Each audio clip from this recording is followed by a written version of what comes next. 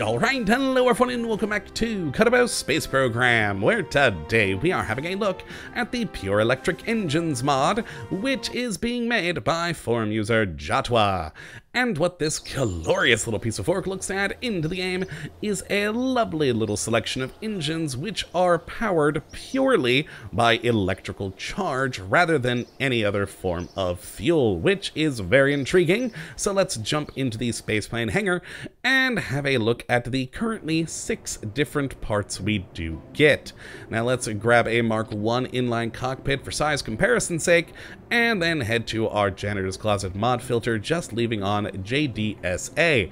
And being an engines mod, we'll go to the engines category, and here are our glorious new engines. Now we're going to start here first with the EC1 Pure, which if we pop right on, there is, of course, as you can see, a small engine being made for the .625 size category, and is a very beautifully made engine, and that's something you can say across the board for all of these.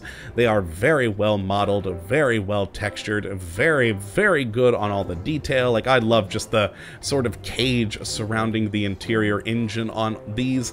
It's very, very cool looking. Now, as for the stats on it, this particular engine will provide 25 kilonewtons of thrust with an ISP of 10,500, using, of course, electric charge like all of these engines, and also does have a built-in battery of 100 electric charge to use. So all in all, a very, very good little engine. And the reason I wanted to look at this one first is because it's kind of the odd man out compared to the rest, as it only has one singular flight mode. The rest have 2. So if we knock that one off and put on the next, the EC2 Cyclone, we have on this 2 different flight modes, being either normal or, if we toggle, a performance flight mode. And for the normal flight mode, you're gonna get 101 kilonewtons of thrust with an engine ISP of 9,000. But if you want that little extra boost into performance mode, you can have a 211 kilonewtons of thrust at an ISP of 4,000. And yeah, you're gonna be using a heck of a lot more power per second, but you're gonna be getting a lot more thrust in the process. Now beyond that, this engine does also have the extra benefit of some gimbaling at 10 degrees, and then an internal battery of 4,000. And again, it looks good and even has a moving part, which I have to admit, the spinning, I can't stare at it for too long. It makes me a little nauseous, but it's still cool nonetheless. Just don't stare directly at it for too long. Or maybe you can, that's just me, possibly. But yes, let's knock that one off and then head to the next engine, the EC3 Manlanetto, if that's how you say that right. Now this one, rather than being a normal and performance, we have atmospheric and then extra atmospheric, which is space. It's for space, but for some reason it's called extra atmospheric. Alright, I'll roll with it. And this one, in the atmospheric mode, will produce a pretty good amount of thrust at 443 kilonewtons, with 3,200 on the ISP, but in extra atmospheric mode, it will do 170 kilonewtons of thrust with an ISP of 305, again 10 degrees of gimbaling, and 4,000 electric charge. We also do, of course, have another spinning part, but this one, little bit different.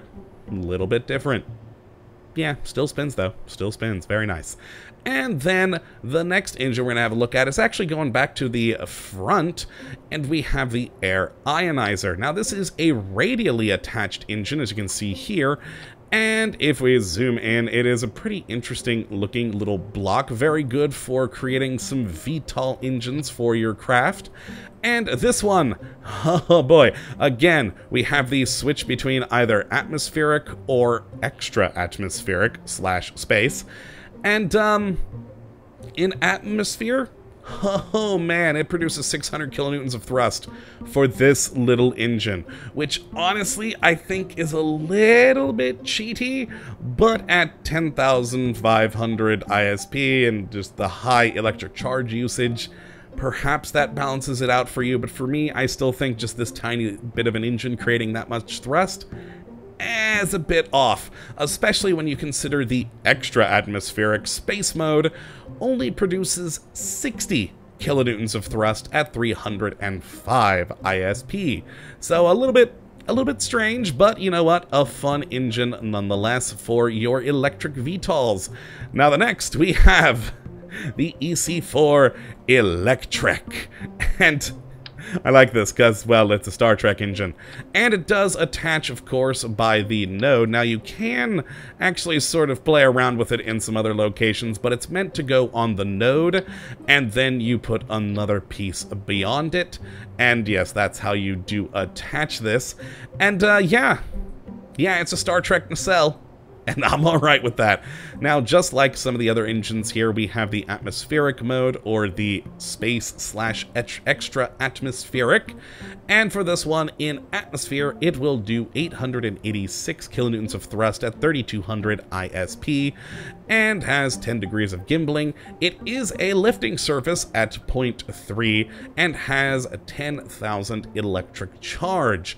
Now, once you get into space with this thing, with 886 kilonewtons of thrust, that's not going to take you that long. In space, you'll have a whopping 400 kilonewtons of thrust at 305 ISP. But that's not all, because we have a much larger version, which is designed for 2.5 meter size fuselages. And there we go. Again, it just fits right in line there. And it's a big one.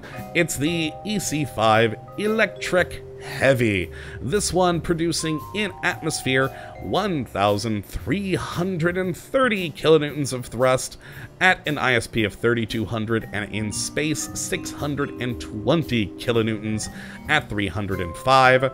Again, the 10 degrees of gimbling range and the 10,000 electric charge.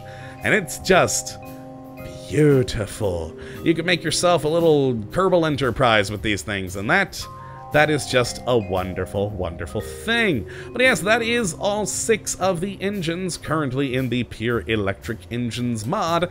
So let's actually take a look at these in use in a plane I built earlier that isn't the best of planes, but it does work surprisingly well.